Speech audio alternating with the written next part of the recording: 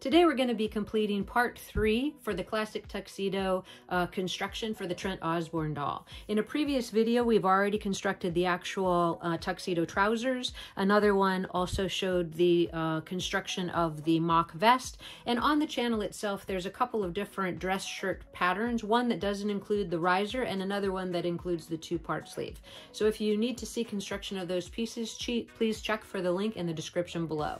So let's quickly observe what the pattern pieces are before we get started. So we actually have 2 tail pieces, our right and left. We have the front jacket, we have the jacket lining, the jacket front facing, the sleeve, the side back, and the actual back section. So once we get all these pieces assembled, we will actually have completed that fantastic look for Trent, and the pattern will be available shortly. The first step in the construction is to take the front jacket piece and sew that center back neck seam.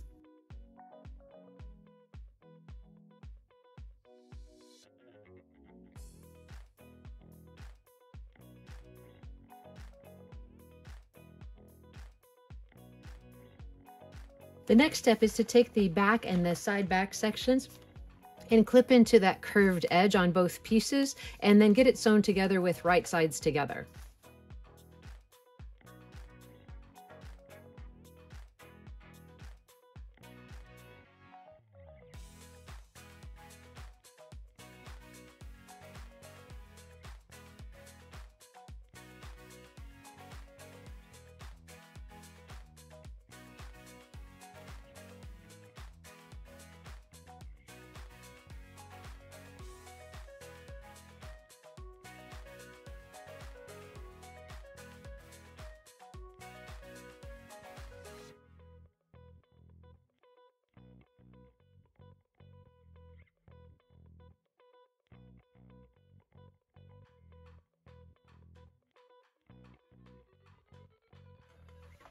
With the side back section sewn to the back and having those seams pressed open, we're going to go ahead and sew that center back seam.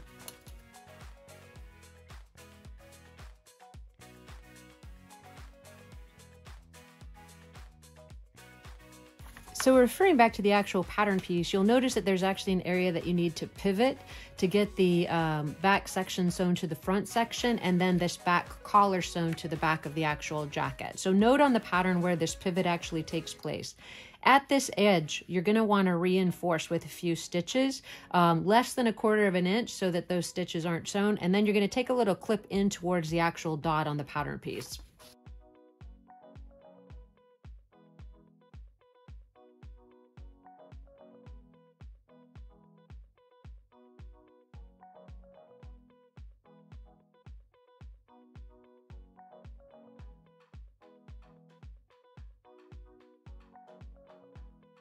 Once you've reinforced at those corners, you're just going to take your scissors and clip in towards the dot as indicated on the pattern. And that's not a full 1/4 inch clip, it's just a little clip, and that's going to help ease that pivot right there to the collar. So now we're going to take it over to the ironing board, and we're going to get this pinned together to the back of the actual jacket. We're going to match the center back seam and the center back seam of the collar, and then we're actually going to pin it together, matching the shoulders and pivoting right at that inside shoulder corner. With the front and the back pinned together at the shoulder seam, we're just going to sew from one armhole opening around the collar edge to the other armhole opening. Just take your time at that pivot. And if you have a needle down position on your sewing machine, that's a really good feature to use for that actual pivoting area.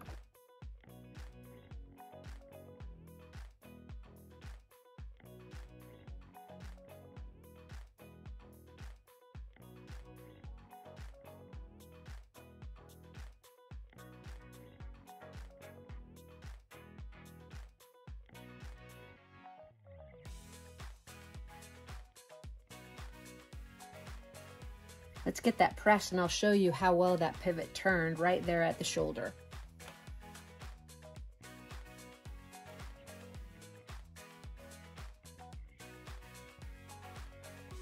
And here you can see the pivot right there at the inside of the shoulder.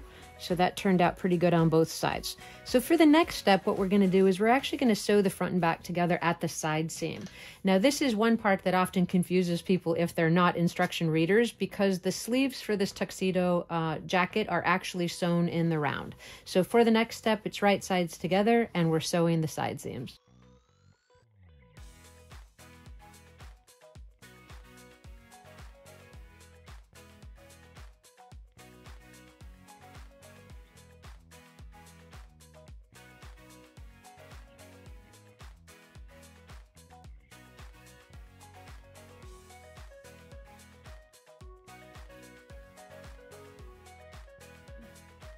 Next, we're going to prepare the sleeves for the actual tuxedo. In order to do this, we need to do 3 steps. We're going to run a gather or an ease stitch at the sleeve cap. We're going to turn the hem edge of the sleeve up 1/4 inch and press it. And we're also going to sew the side seam of the sleeve or the underarm seam of the sleeve. So let me start with that base stitch, the press, and then sew it together. Then we'll get that seam pressed open and we'll get it attached to the actual jacket by sewing in the round.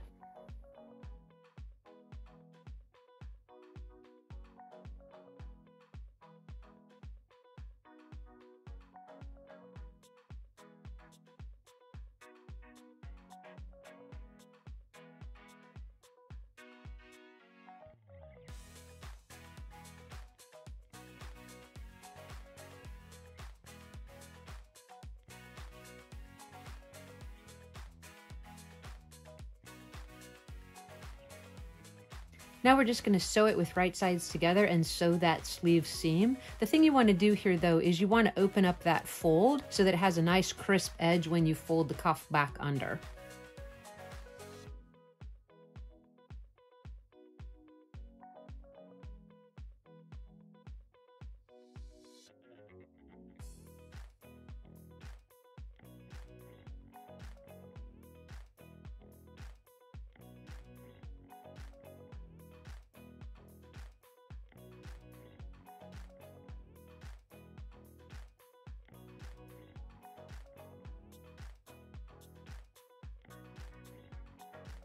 All right, so now we have to actually pin the sleeves to the jacket and sew them together in the round. And if you just take a little time to understand what you're trying to do here, it makes it a whole lot easier. The first time I did it, I thought it was insane, but with each time that I've set sleeves this way, it becomes a little bit easier. So this is the inside of our actual jacket, as you can see, and this is the back seam. So what I want you to notice is that we turn the sleeves right side out, and we're actually going to put them to the inside of the jacket, and we're going to sew this direction or in the round from the inside of the jacket with a sleeve on the inside of the jacket. So in order to set it, what you want to do is you want to identify that back seam. That is not the underarm seam of the sleeve, but actually the back seam. So when you see this seam where the side back is sewn to the back, that is where you want to connect the seam of the sleeve to the seam of the actual jacket. So you're going to take that base stitch that you did at the sleeve cap and you're just going to gently pull it. Now we're not trying to create any gathers here, we're just trying to create a rounding. And then you want to make sure that this lines up with the back of the jacket. So I want this side of the sleeve to go with this side of the jacket. So once I match those seams from the inside, hopefully you can see it.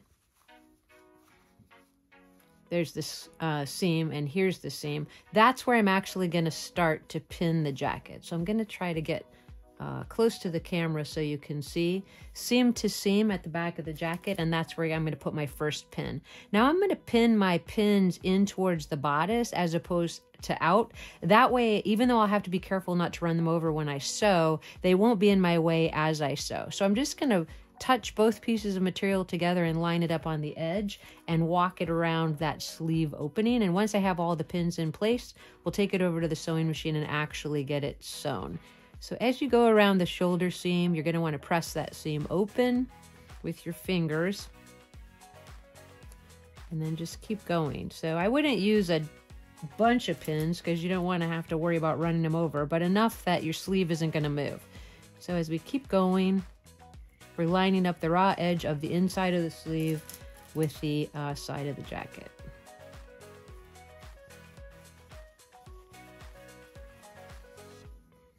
Now on the actual pattern piece, you'll see a dot, and that's going to be where the sleeve meets the shoulder. And there's a dot on the pattern piece where the underarm seam meets the actual side seam.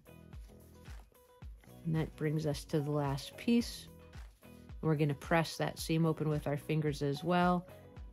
And that should do it. And I'll show you, try to show you the inside of this when I get it all set.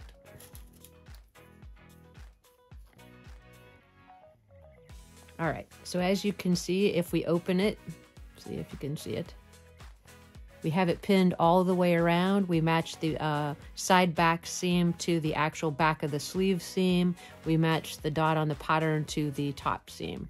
So I'm gonna take it over to my sewing machine, and I'm actually gonna lay it open here and sew all the way around, and hopefully, if everything works out good, these two seams will line up perfectly. So then I'll do the second sleeve, and we'll move on to the next step.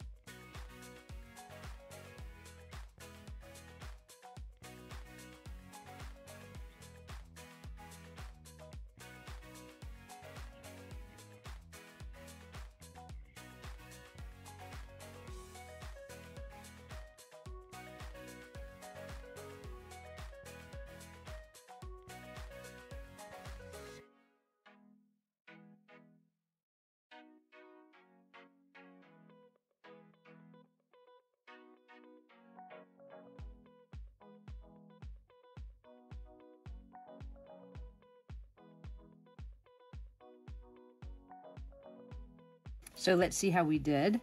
Hopefully you can see from this angle and this light. We're going to pull the jacket to the outside. We're checking the seams, as you can see. That's the top seam, everything looks good. The back seam lines up with the back of the sleeve seam perfectly, which I love. I don't see any crazy tucks or puckers, which is also an advantage. So now that we have that set, we'll do the exact same thing on the other side, and then we'll get started on those lining pieces. So here we have our jacket construction so far, and I think it's coming together quite well. We have the sleeves set in, and once we get those sleeves set in, the rest of the jacket construction is pretty easy. Off camera, I already completed the lining for the jacket, which is the exact same steps as the exterior portion, with the exception of the fact that it has a side front lining section and a front facing section. So that's the only difference in the construction up to this point. What I'm going to do now is I'm going to turn up the lining edge 1/4 inch and give it a press, and then I'm going to pin the lining to the jacket and get it sewn up both front openings and around that neck edge. So those are the next steps, and we'll move on from there to the actual tails to the tuxedo coat.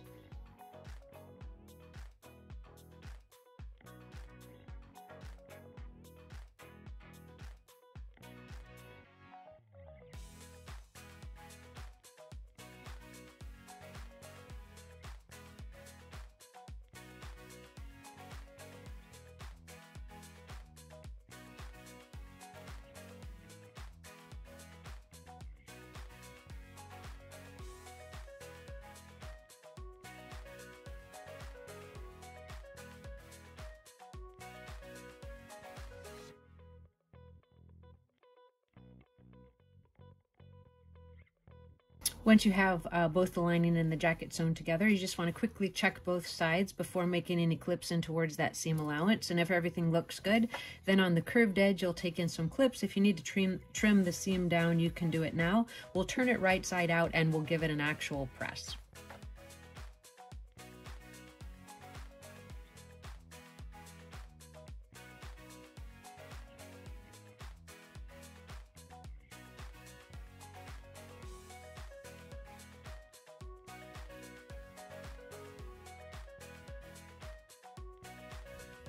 So Here is the jacket so far, and it's turned and pressed. The lining is installed, and the very next steps is to get the tails constructed. So I'm very pleased with the way it's looking so far. I want to make sure that that seam right there at the side of the collar does not show from the front of the jacket, so I'm going to make that adjustment with my iron before I actually get everything sewn together. So setting the jacket coat aside for a moment and looking at the tails, the rest of the construction is going to be super easy. All we have to do is sew the darts in both tail sections as well as the lining pieces, and then we'll sew around the outside edge of both of the tails, and then we'll actually fold them one over the other and get them sewn around the waist. So let me go ahead and get the dart sewn first, and then we'll do the external portion of the tail sewing next.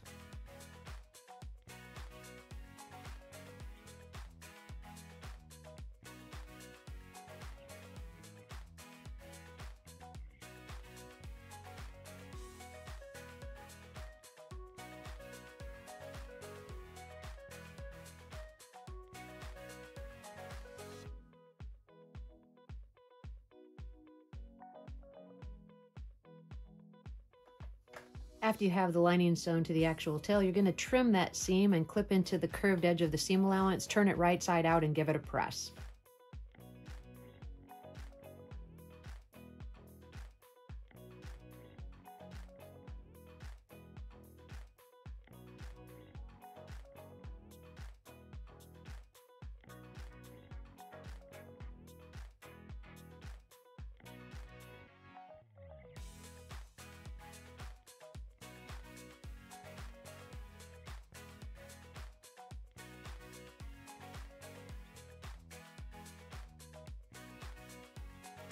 Now that we have the tails all sewn together and turned and pressed, the next step is going to be just to run a baste stitch across the top to hold the lining to the actual outside of the tail.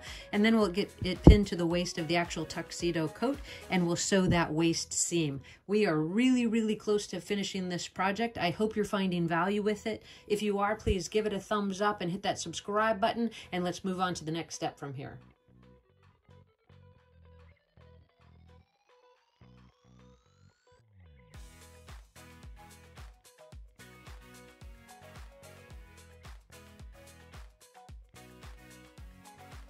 So I have the tails pinned to the actual jacket, and I just want to draw to your attention what's actually happening here. So first of all, you're keeping the jacket lining free from the actual pinning process. You're lining up the curved edge of the actual tail to the finished edge of the front of the jacket. And as you pin it across, you're going to notice that this one, or what I consider at this angle to be seen, the left tail is actually folded over or crossing over the right tail for about a 1/4 inch fold at the center back of the jacket. Now the right tail is actually lining up with that center back seam of the jacket, and then the front edge is also lining up here. So now that we have everything pinned in place, let's carefully sew that waist seam together and making sure that we don't catch the lining in the process, and then we're just about 2 steps shy of finishing the whole project.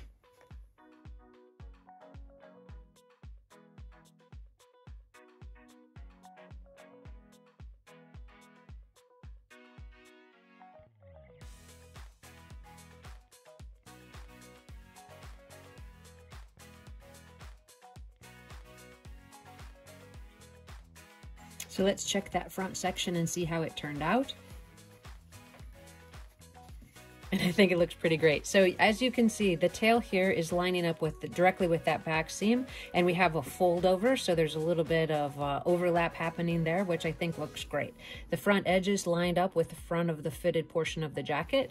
So what we need to do now is we need to go over to the ironing board and press this seam up, and then we need to fold that lining down and hand finish the lining to the inside of that waist seam.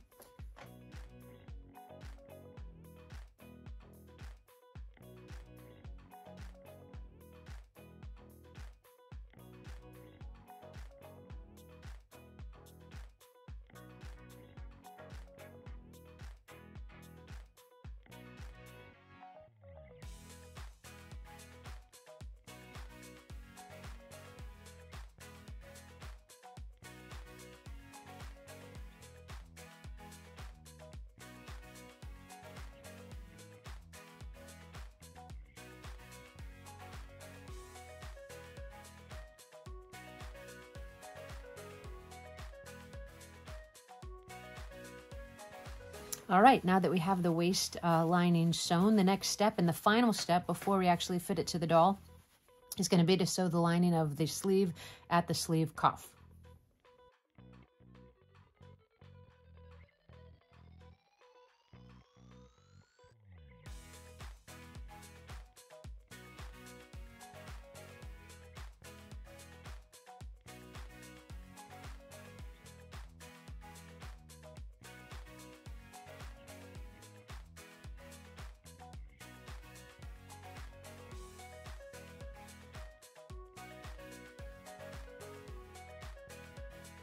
All right, we have all the hand finishing done, the final steps for the jacket. I'm going to give it a final press, and we're going to get a fit to our Trent Osborne doll and see how this classic tuxedo look finally turned out. This concludes the construction of the classic tuxedo pattern for Trent Osborne. If you're interested in seeing this pattern that's available for other dolls, we have it also for Matt O'Neill, Peter Pevensey, and Mortimer Mort. Thank you so much for following me along today. If you have any questions, please list them in the comment section below, and I look forward to seeing you guys in the next video.